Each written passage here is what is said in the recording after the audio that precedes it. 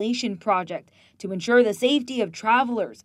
The other locations where installations will take place are US 290 in Washington County and US 79 in Milam County. The money comes from the state. At TxDOT, we have a transportation commission, and they set aside the money to all our 25 districts. From Hearn to the Falls County line, drivers can feel a little safer on the roadways.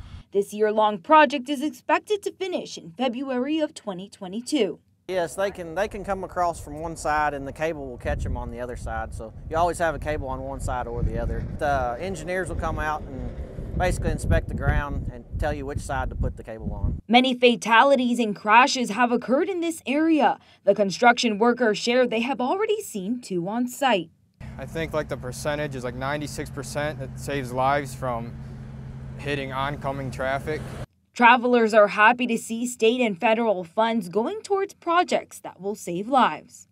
I think safety is of utmost importance, and if they are actually saving lives of doing that,